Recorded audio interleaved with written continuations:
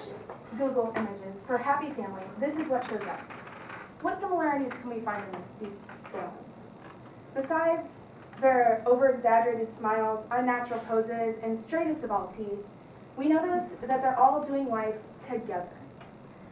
According to Kristen Harding, who's a representative of My Family Care, spending quality time together is important. It helps our children feel more confident and secure, builds stronger family bonds, and is good for our own emotional health. Quality time should be a goal for all families because it comes with many benefits.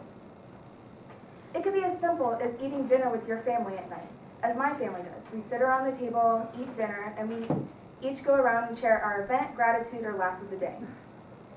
If you spend more quality time with your family, your quality of your life is definitely going to be better. And with all of the benefits, you should want to build a stronger relationship with your family. Believe it or not, your family impacts your life in so many ways. It helps you build relationships in the future with, let's say, a spouse. And it helps with coping with losses. And then also, when you become a gang with your family, it's easier to share things with your family and you're more open with each other. This results in less bickering and fighting and getting in arguments, which nobody really wants. And also, as crazy as it may seem, if you have a stronger relationship with your family, your performance in school tends to better. So overall, when you spend more time with your family, you're going to have a better life. It adds benefits and takes away disadvantages if you weren't to have such a close relationship. And you are all capable of a stable relationship with your family. There are so many opportunities to get involved with your family. It could be as simple as eating dinner with your family, having a movie night, going to the park, taking a walk, sporting events, rollerblading, you name it. And this leads me to say memories can be made for free. You don't have to go on some elaborate family vacation, spend thousands of dollars. You can go outside and take a walk for free and make just as many memories.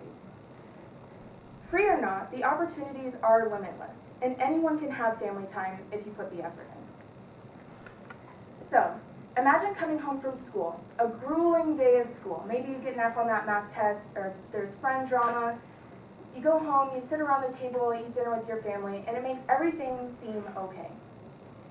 Imagine coming home to a family that has tons of inside jokes to make you laugh and giggle, which can actually happen if you come close with your family, because you're almost like BFFs with each other. And you can go home to this. And if everyone is on board in your family, it requires minimal effort. So, your family probably doesn't look like this, with perfectly falling hair, glowing skin, and unwrinkled clothes. But does this mean you can't bond with your family? I think not.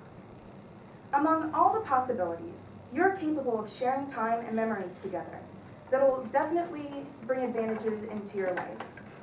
It can be as simple as a movie night, just like I said before.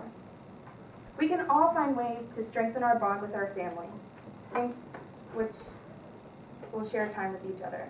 And a closer family means closer bonding, which results in a better life. To start, I challenge you to eat dinner with your family. This requires food, no technology, and an open mind to accept change that'll end up bettering your life in general.